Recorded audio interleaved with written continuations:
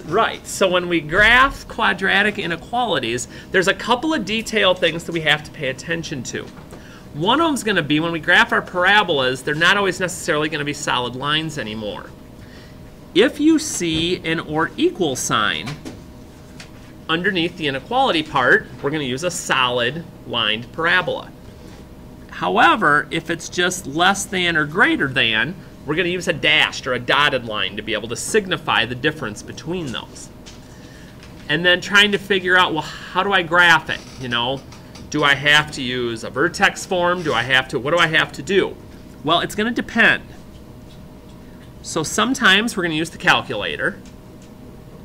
Sometimes we may use a chart. And then sometimes, depending on the way that it's drawn, we may use intercepts. So we'll kind of see the way it's written out, which way we're going to do that for each one. And then our final little thing we're going to be watching for is, where do we shade? We're going to be shading because we're dealing with inequalities here. So am I going to be doing it inside or outside the curve? Well, here's how we're going to figure this out. We're going to do a test point that is inside the parabola. Doesn't matter what point we test, but we're going to test a point in there. And if when we test it, if the statement we get is true, so like if it said 4 is greater than 0, okay, that'd be true, we'll shade inside the curve. If it's false, if we don't get a true statement, we're going to shade outside of the curve. So there's a few different things going on here, but once we do a couple, kind of get into the mode, it'll be all right. But I'm going to do the best I can to show you on as many of these as possible how I could graph these without having to necessarily deal with the calculator. Okay? So, okay, these first three are all going to be very similar. They're all just plain old x squareds that move up and down. So what we're going to do, thank you, is we're going to take a peek at these with using 0 as the center of a chart. Now these are all going to be easy enough using x as 0 as the center that we're basically going to be able to do most of this stuff in our head.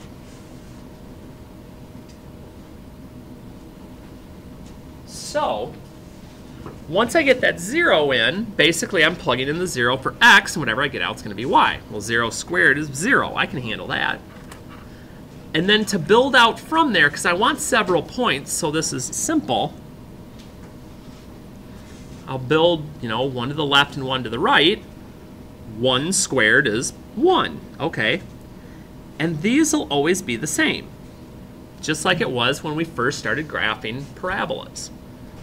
And so if I just stretch this out, oops, that's negative. 2 squared is 4. Bless you. And I'll see the symmetry. You're like, now could I do that on the calculator though? Sure. I always have an option, if I have the calculator, of going to this and just saying, okay, y equals x squared. Let me bring up the chart. Now, I don't see symmetry. Okay, now I see the symmetry. I can kind of scroll up and down, and I see the same numbers that I just figured out using my brain, which makes me think, well, I could do most of these just using my brain, which is true. So I'll plot these points, and then I have to stop for a second once I plot them. Because remember, this time, we've got to figure out if I'm using a solid or a dotted line. This time I see they are equal to, so they are equal to means it's going to be solid. So I'm basically just going to, like I normally would with these, connect the dots.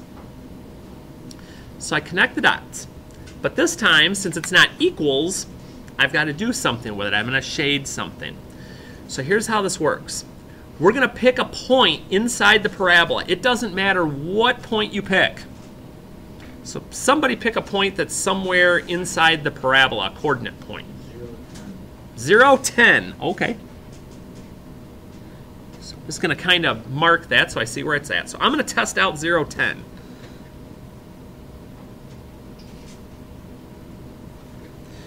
And what that means I'm going to do is, of course, the 0 value is x and the y value is 10. I'm going to plug them in and see what I get. So 10 is less than or equal to 0 squared. So the question of the moment is 10 less than or equal to 0? No. That is false. And since it's false, I shade the area outside my curve, outside my parabola, because that's where the solution set would be. All of the answers that I could plug into this that would work are all out here. And that's how these are going to work. So you're like, okay, so if it's just x squared and a number, so you're really going to make me just keep plugging it in? That's what I'm going to do. 0 squared is 0 plus 4 is 4. Okay, I get my first point. And again, I only have to do it for one of these each time. It's not like I got to do it for every single point. So I plug in 1. 1 squared is 1 plus 4 is 5. Okay, I can handle this. Plug in the 2. 2 squared is 4 plus 8 plus 4, excuse me, is 8. Could I do that in the calculator? Sure. Do I need to? That's debatable.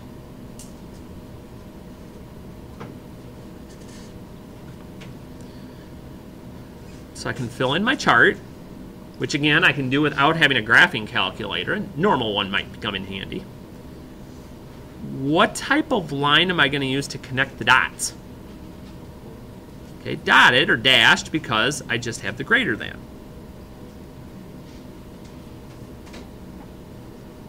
So I get my dotted working. And then again, I go back and I use a test point that's somewhere inside the parabola. So, bless you, if you wanted to go back to the same one, we could. We could use 0, 10 again if we wanted to.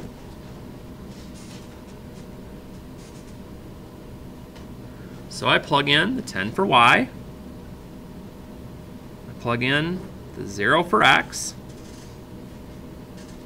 Okay, let's see here. 0 squared is 0 plus 4 is 4. So let's see. Is 10 greater than 4? Yes. Yes. I hope so. So if it's true, we shade inside the curve, because that's where all the answers are at. And that's all I'm basically doing on these when I'm trying to figure out how the shading works. So one more time, we got to be a little more careful on this one. 0, okay, so 0 plus 2 is 2. Here's where people tend to get themselves in trouble on this. That negative is lurking outside. So for instance, if I was going to plug in 1 here, this is what it would look like. The negative isn't in the parentheses when it's already in the problem. So 1 squared is 1, but then I got to put the negative on it. So negative 1 plus 2 is 1. Just like when I do it with my 2. Because again, same, because I got to see symmetry.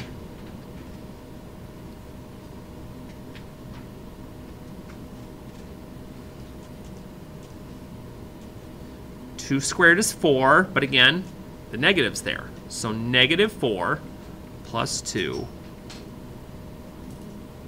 is negative 2. And again, I can plot my points. And I should always see that start of kind of like a curve. A little wider than a V though. What type of line are we going to connect the dots with? Dotted, because it's not or equal to.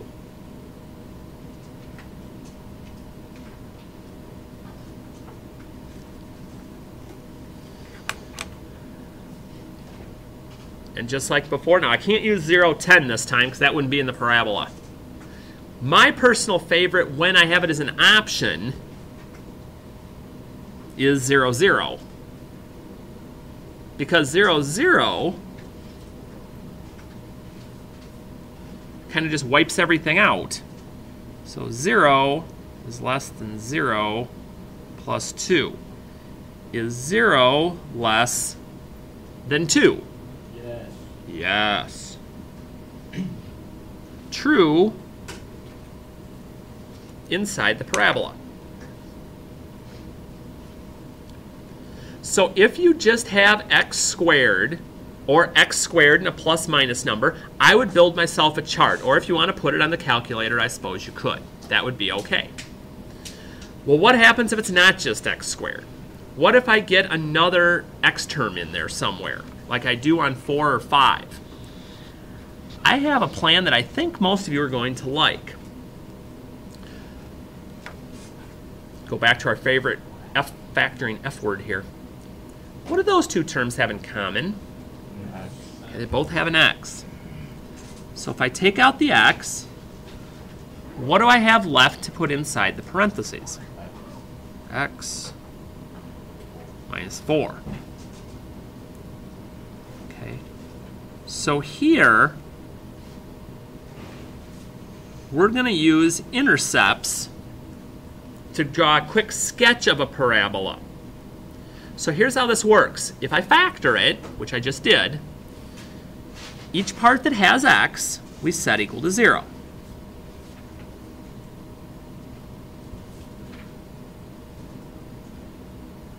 And once I figure out what those values are, add the 4 over, and find my zeros, those are my intercepts. And since we're really just looking for a sketch of this, we're not trying to get fancy, can I tell just by looking at this if my parabola is going to open up or down? Which way is it going to open? Up, because my a value is positive. But it would be nice to have one more point, right? So we're going to get one more point. We're going to find our vertex. So to find the vertex when we're using intercepts, reminder, take my two values, add them up, divide by 2. We're going to find the midpoint. So 4 divided by 2 is 2.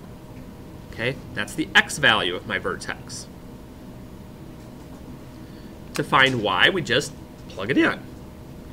So my y is going to be 2 squared minus 4 times 2. Just a little substitution. So let's see here. 2 squared is 4. 4 times 2 is 8. So 4 minus 8 is negative 4. So my vertex is at 2, negative 4. That gives me my third dot, so I can actually make my parabola.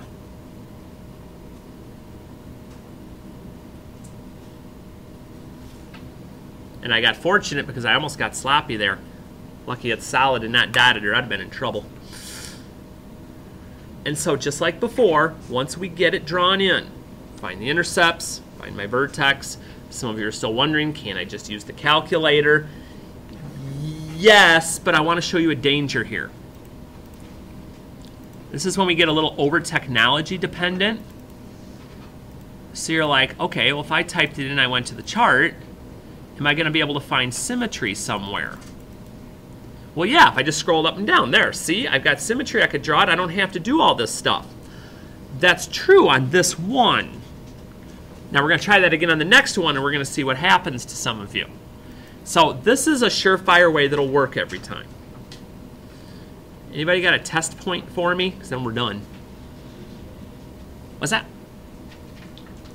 I thought I heard one. What was 0? Yeah, somebody's got to give me more than 0.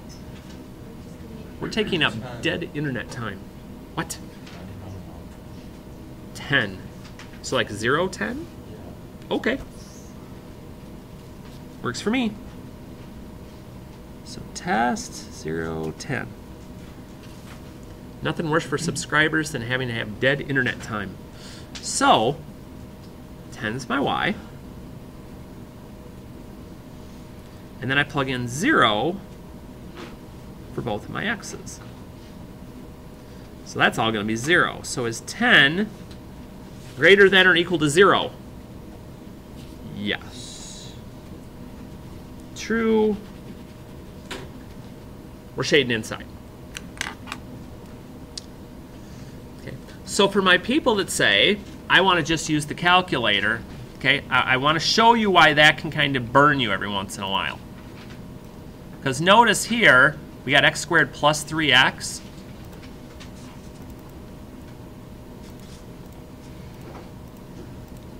So you go through and you start looking for symmetry, and you're like, well, okay, I see some. Yeah, but you don't have a middle number. You don't have a vertex. You can't have this kind of sloppy, funky shaped parabola, which tells me this time my vertex might not be a nice number. So we're going to go back to what we were doing here. They both have an x. Okay. So I'll take that out. I'll get it factored. And just like before, I'll set each of these equal to 0 and get my intercepts. So I get my intercepts. So then you're like, okay, you said as long as we get the vertex, 3 points is okay. And I agree with that. So to find my vertex, I'm going to take those two numbers, I'm going to add them up. If I'm punching it in the calculator, I got to have parentheses. And I'm going to see what comes out. And what comes out is a decimal. Oh, yuck. -1.5. But that's not a problem. We have a calculator. So my y is going to be -1.5 squared plus 3 times -1.5. There's nothing wrong with using a calculator for parts of things. It's just when we sit there and think it's going to do the parabola, it's going to tell me where to shade, it's going to do this, it's going to do that, when we kind of get ourselves into trouble. So I'm just going to, oh my.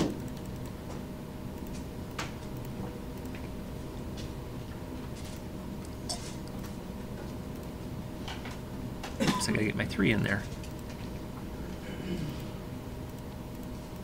Make sure I type it in right. That's kind of important. Okay.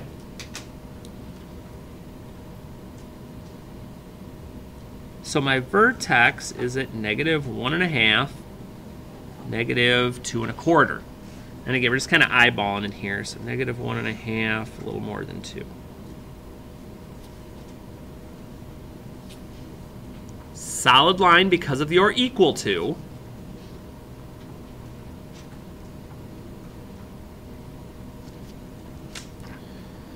And again, I'm back looking for a test point. For some reason, we have fallen in love with 0.10. So we're going to keep using 0.10, even though you could use any value in there you wanted. I always like having 0 as one of my numbers. Having it as both of my numbers is better, but okay, so 0.10. Plug in my 10. Plug in my 0. Plug in my 0. Is 10 less than or equal to 0? No.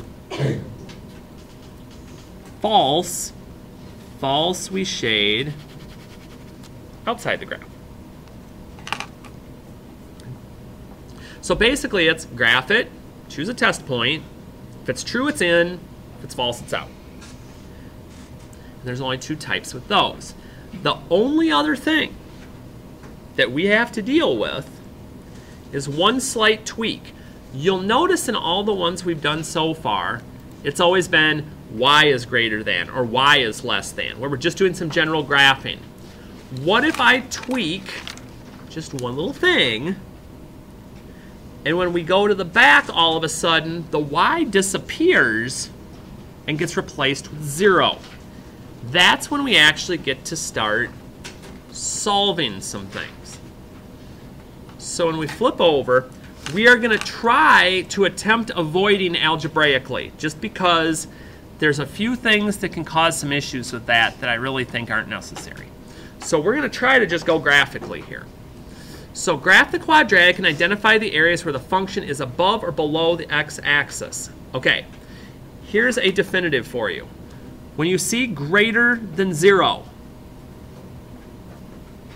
will be above. Less than 0 will be below. And that's going to be important when we go to look for our little parts. So no shading back here. No shading needed. So I get to this, I go, okay, so what do you want me to do? I want you to keep finding intercepts. You're like, okay, but those don't have anything in common. You're right.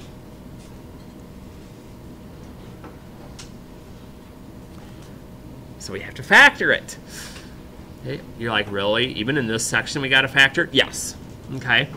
So all I'm looking for here is what multiplies to positive 5 and adds up to negative 6. Okay. Negative 5 and negative 1. Negative times negative is positive. Negative 1 plus negative 5 is negative 6. And then I set those each equal to 0.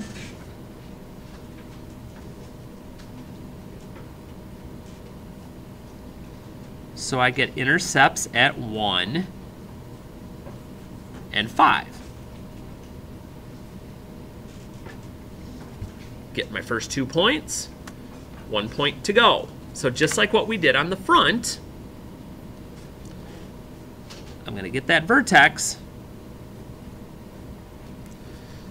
So let's see, add those guys up, divide by 2. So my x value is 3. And again, somebody's going to say, could I just do that on the calculator and scroll up and down? If it works for symmetry, sure, you can. So then y equals, I'm just going to plug it in and I'm going to be done. And I'll let the calculator do all that work. 9 minus 18 is negative 9. Plus 5 is negative 4.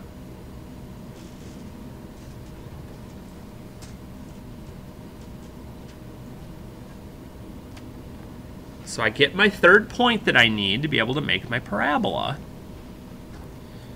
But again, I have the one question before I connect the dots. What type of line will be connecting the dots? Dotted, because it's not or equal to.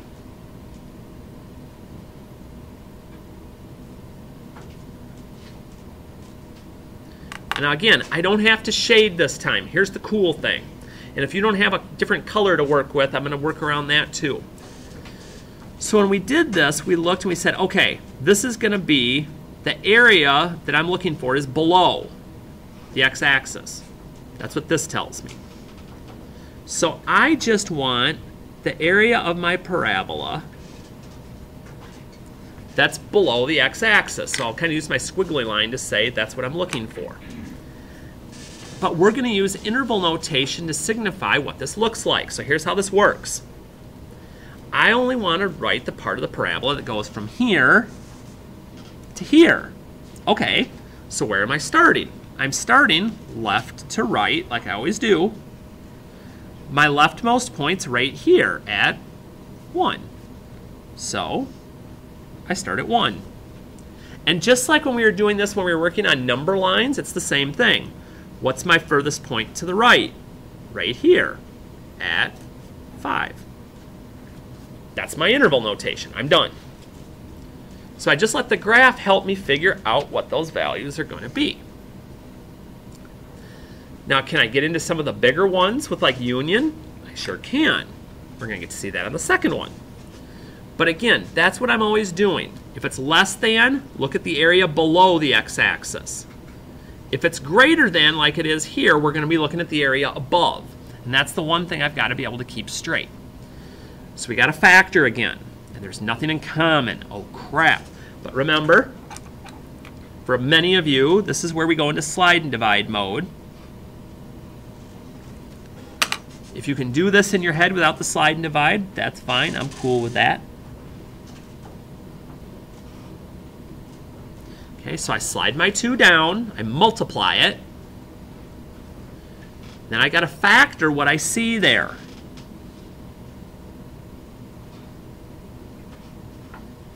So I need 2 numbers that multiply to -6, but add up to -5. -6 and 1. But don't forget, and I did last hour, I'll admit it, don't forget this is slide and divide. I've still got to do my division, because otherwise I'm going to have my intercepts in the wrong places. So x minus 3. The 1/2 doesn't reduce anymore. We'll swing it back to the front.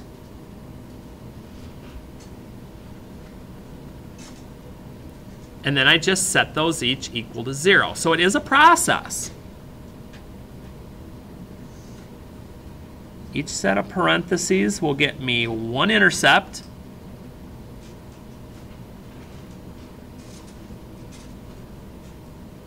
Minus the 1 over. And I'll take a pause here in just a second.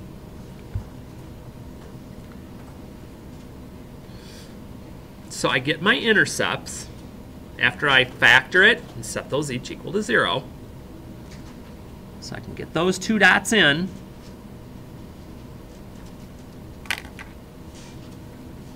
And then it's time to work on my vertex. And for my calculator scanners who are just going to look up and down, not going to help you this time because it's going to be a decimal. So one last shot here with the vertex. Add those 2 guys up. And divide by 2.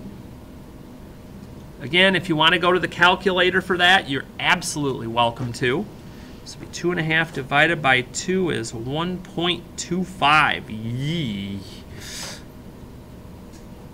Lucky we have a calculator, right? Because now I can just plug that back in.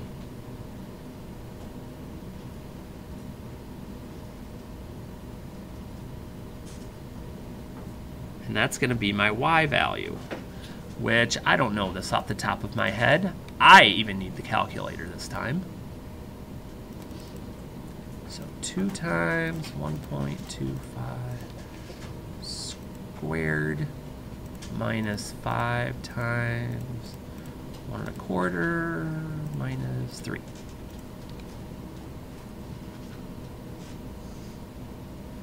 Yee. So my vertex is 1.25, negative 6.125. Yeah.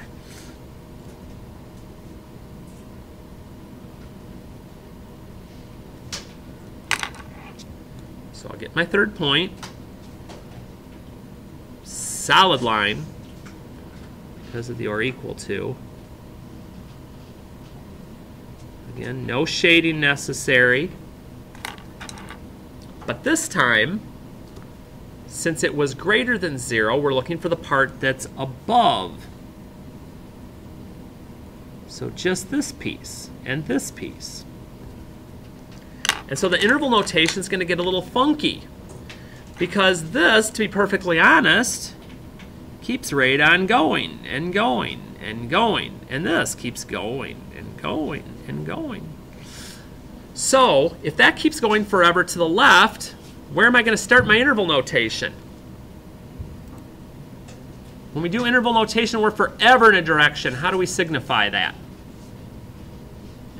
Infinity. So we're starting forever to the left. So negative infinity, we're way out here somewhere. And we keep coming and coming. And then we get stopped right here at negative 1/2. And then, okay, nothing, nothing, nothing, nothing. Oops, we start up again. We're starting up again here at 3. And off we go forever to the right to infinity.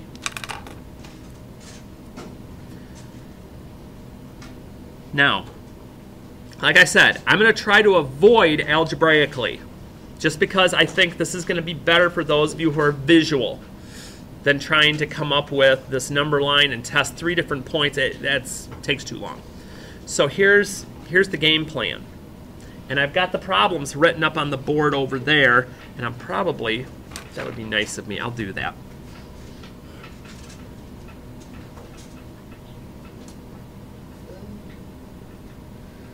So 14 through 16, that you are going to have to find in the book. That's matching. I'm not drawing that anywhere. So 14 to 16 is matching. 18 to 20, we are going to do graph only with shading, like we did on the front. And then for the rest of it, 36 and 37, 41 and 42, graph with interval notation like we did in the back.